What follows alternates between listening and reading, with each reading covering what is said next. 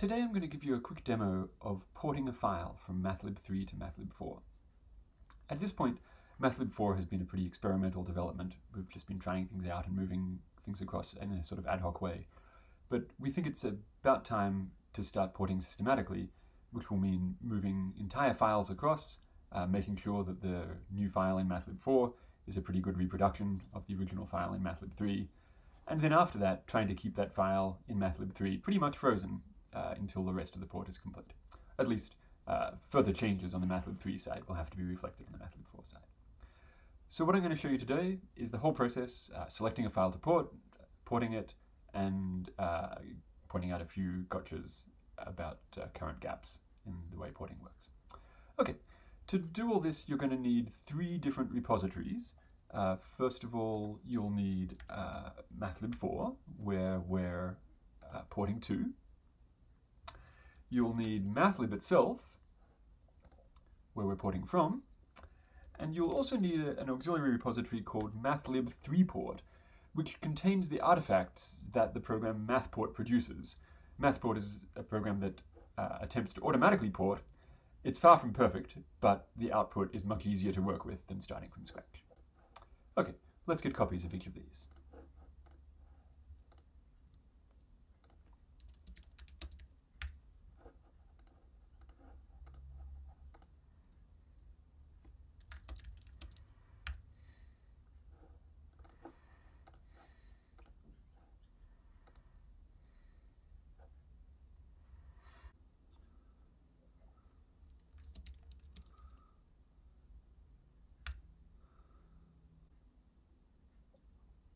Okay, and now I'm going to open up all 3 of those repositories in VS Code.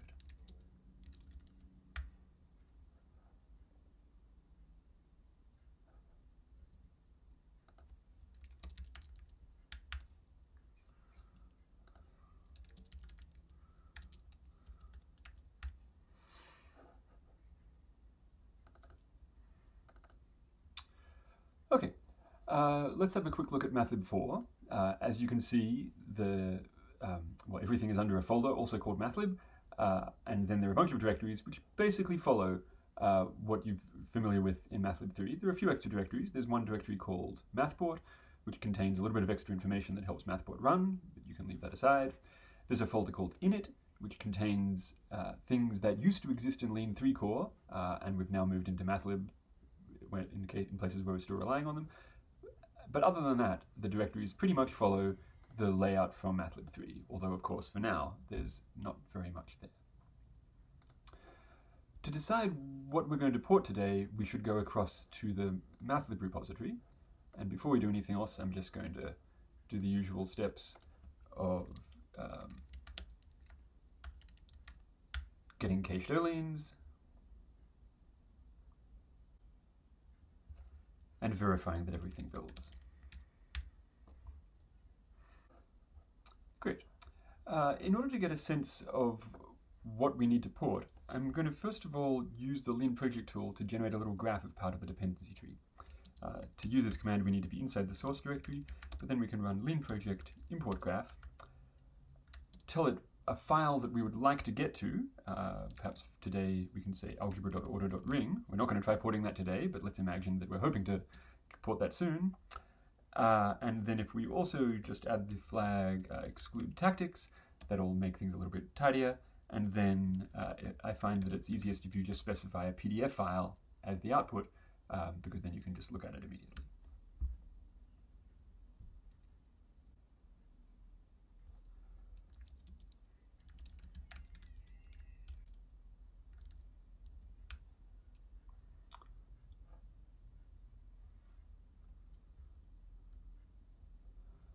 Okay, so here is, let's zoom out a little bit. That's the entire dependency tree with algebra.order.ring at the bottom. Of course, mathlib continues on for miles and miles afterwards, but it starts all the way up here at logic.basic. And essentially, what we're going to have to do is work our way slowly through this graph, porting a file once all of its dependencies have been ported. That leaves us with the challenge of knowing what's already been ported, and unfortunately right now there's not really a systematic way to do that besides reading through the mathlib4 repository or coming and asking on Zulip. I happen to know that some files here, algebra.group.defs and algebra.group.basic, have just been ported to mathlib4. In fact, right this second, the PR is still open. But noting that those are fully ported, we could just look around this graph by hand and try and work out if there are other things that we could port. That is, we're looking for another node here which has no imports besides things we know have already been ported.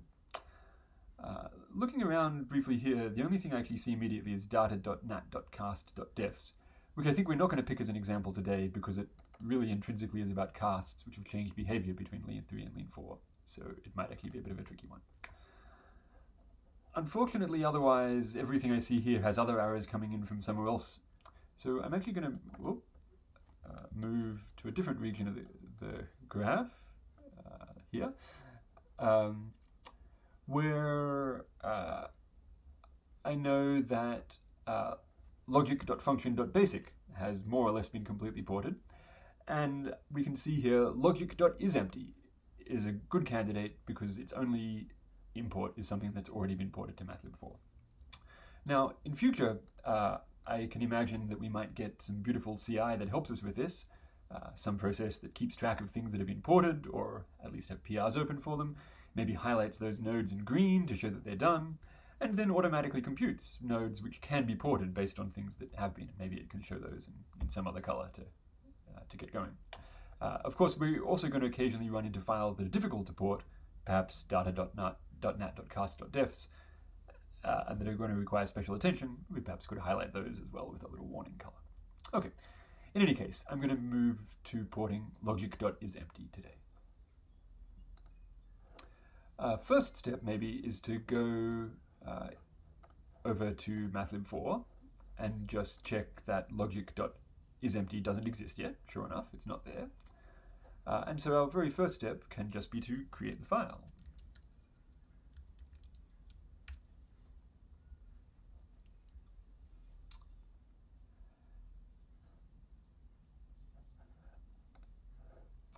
Now, our next step is to go across to mathlib3 port and find the corresponding file. So remember, mathlib3 port contains mathport's best effort attempts to port everything from mathlib. It's far from perfect, but it's still pretty useful. So all I'm going to do is select the entire content of this file, hit copy, go back across to mathlib4 into our new isEmpty file, and paste it. Now, there are a couple of things that we're going to have to do by hand that in principle Mathport could do for us. Hopefully maybe in future it will, when someone gets to it. But for now I'm just going to run you through a few essential steps that are entirely mechanical. The first thing is just to change these import statements from mathbin to mathlib. And a second actually is going to be to delete this import mathlib.tactic.protected. This is a tactic that we're probably not actually going to port. It's something that Mathport itself can achieve because of new functionality in Lean 4, and so I'm just going to have you delete that for now. Okay. Hopefully in a moment Lean will catch up and compile this file.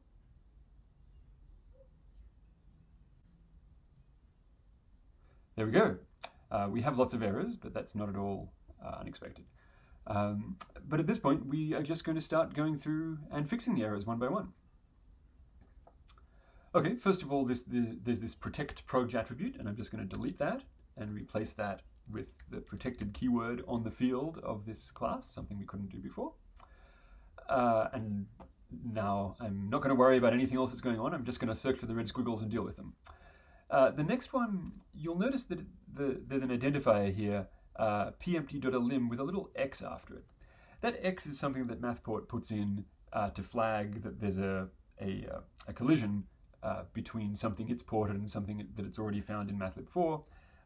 But for our purposes today, I'm going to just tell you to delete every occurrence of that x. And for the most part, when you're porting, you're pretty safe to do that. Okay, that didn't get rid of the error. And we can see why, actually, that you'll notice that in lean4, we're switching to a different casing convention, and what used to be is underscore empty, or lowercase, has changed to the camel case is empty. But p-empty now looks a little bit wrong. We almost certainly want to spell this as p-empty with a capital E. Now, I'm just going to change this by hand for now. There is a mechanism to instruct mathlib4 about naming errors it's made, but I'm not going to cover that in this little demo today. For now, I'm just going to fix things manually. If you do a few instances of this porting, you should learn about that mechanism. Okay, let's just jump on to the next error. Here, unknown constant is empty.false, and you can see that there's just been an inconsistent case correction here. The field has been capitalized, but then when we use the field, it hasn't been capitalized. I'm going to make the decision that probably the field shouldn't have been capitalized. Okay, going on, skip any warnings. There's an error down here on an eliminator. I'm not going to spend a long time working out exactly what's going on here. I'm just going to take the attitude that, well, elaborating eliminators is often kind of difficult. Let's take the easy way out and just make everything explicit here. So I'm just going to write isEmpty.elim, and then try and work out what arguments I need to give it. H will be the second argument, and then I need to give it a motive, and the trick here is that we've got a constant family. So I'm going to write here fun underscore goes to beta. And okay, now Lean's happy, so off we go. Let's see what's happening here. So it says unknown identifier non-empty underscore prop. Let's just have a look around. Actually, at this point, probably the routine thing to do might be to jump back across to mathlib itself and have a look at the corresponding theorem. So let's open up isEmpty and jump down to wherever that was. Yeah, non-empty underscore prop. And we can, of course, because mathlib all works, we can jump to definition, find out where that is. So that's in logic non-empty, which I thought had been already ported in mathlib4. Perhaps it's missing, or perhaps something else has gone wrong. Let's go back and investigate why we're not picking up non-empty underscore prop from mathlib4. First of all, let's go to non-empty, have a look for it. Sure enough, it's there, all looks fine. So I suspect that just the import tree hasn't quite worked out, and so let's just add by hand mathlib logic non-empty and see if that solves our problem.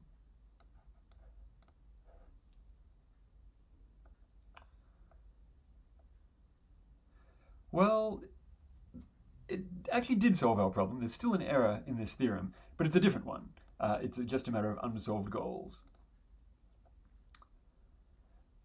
So this seems a bit crazy. The unsolved goal is not P if and only if not P, which seems like exactly the sort of thing simp should deal with. Let's just check that. And sure enough, if we just let simp run unattended, it closes the goals.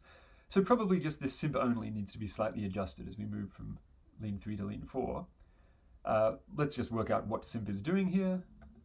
To do that, I'm going to, for a moment at least, import mathlib.tactic, and I think it's called simp trace, which is Mario's implementation of simp question mark for lean4.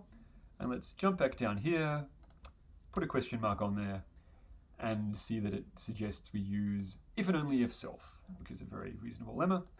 Let's just add that to the simp only set, remove that unnecessary simp question mark now, and we can see that there are lots more errors here, all also involving simp onlys. So let's just be optimistic and hope that the same fix will deal with all of them. And you can see that as I go through, the errors are disappearing behind me, so it seems our optimism was reasonable.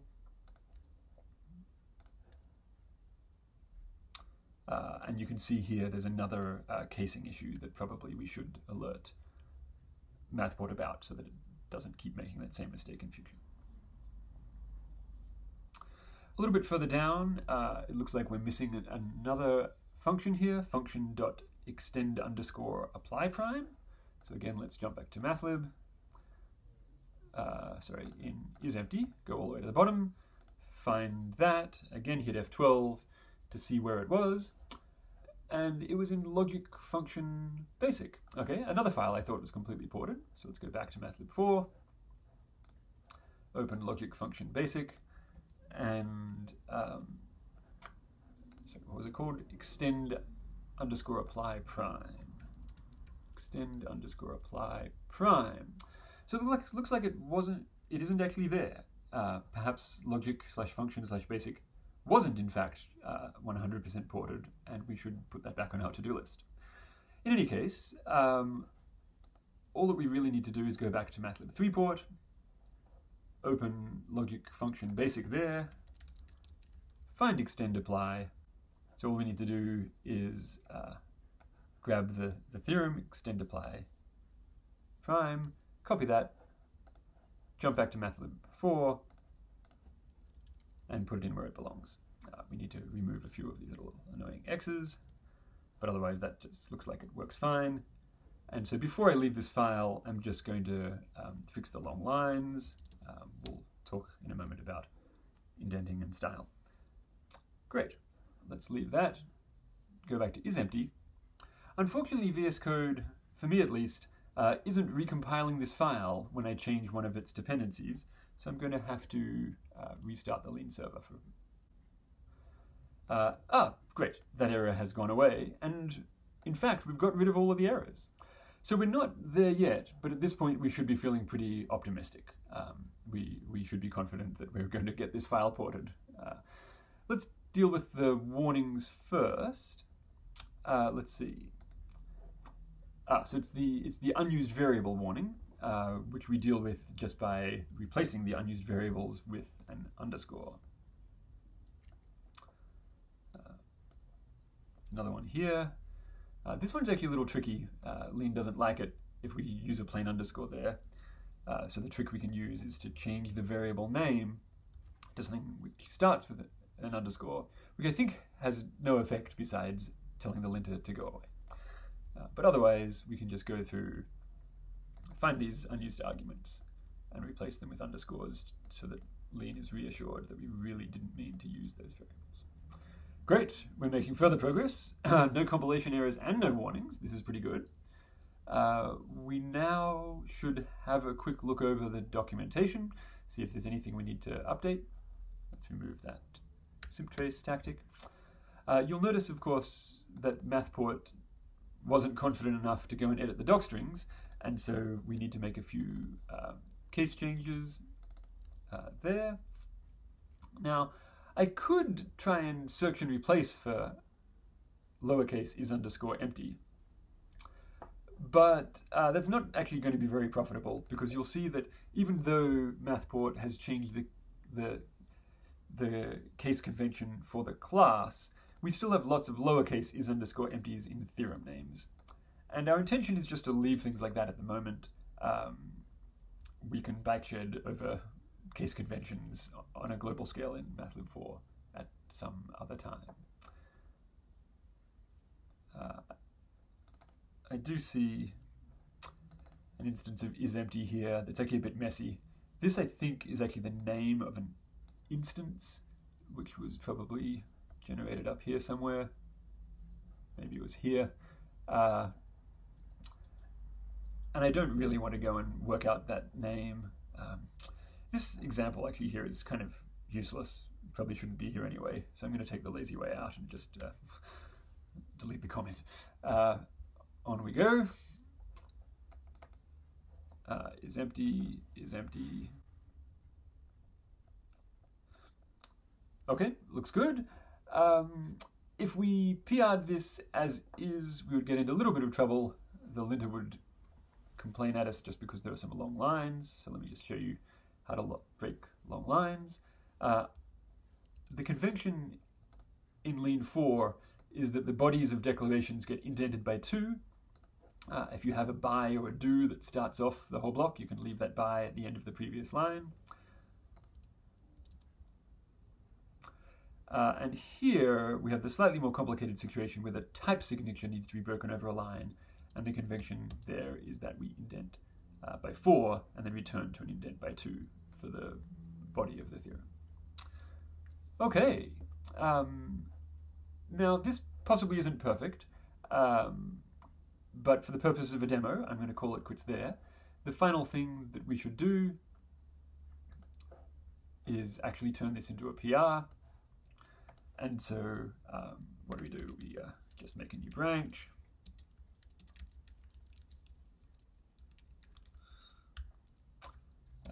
Add our new file, and add a commit message that just says we're porting, what is it, logic / is empty. Great. I'm not actually going to send off the PR right this second, but you should do that. And assuming that in the near future we work out some mechanism to label files as having been ported, you should do whatever is required to store that information. Importantly, once this PR has been made and accepted into mathlib4, we're going to have to mark this corresponding file in mathlib3 as more or less frozen. That is, any changes to the mathlib3 file will only be accepted if we make corresponding changes over on the mathlib4 side, because we're going to need to keep these files in sync while the rest of the port happens. Okay, great. Hopefully that was helpful. We're only just getting started on this whole process, so please come hang out in Zulip and ask questions about things going wrong. One thing maybe that I didn't really say here, but should have because it'll come up in lots of files, if you have to do something as a workaround, or either because a tactic's missing or some behavior in Lean4 has changed, please leave copious comments. It's fine also in the doc string to add a whole new section labeled porting notes to explain what you've done, any troubles you ran into, so others can pick up. And in particular, if you run into tactics behaving badly or Lean4 itself behaving badly, please come report them on Zulip, make issues if you're confident they really are bugs, because this whole porting process is only going to work if we're simultaneously fixing the tactics and Lean4.